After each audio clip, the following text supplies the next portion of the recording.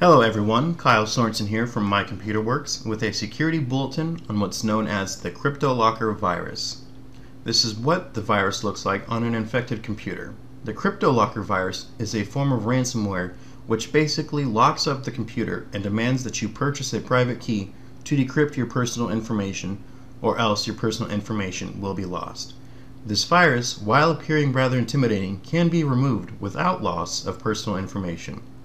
With this internet threat, the best way to avoid it is to be careful what you click on when opening emails. If you are not regularly receiving emails from someone with PDF attachments, be wary of the items being sent to you. Just like other viruses on the internet, this cannot be removed with an antivirus or anti-malware program. If your computer does become infected, do not pay any fees to purchase a key. The removal procedure is lengthy and can vary substantially, so it is best to call a computer professional like MyComputerWorks to take care of it.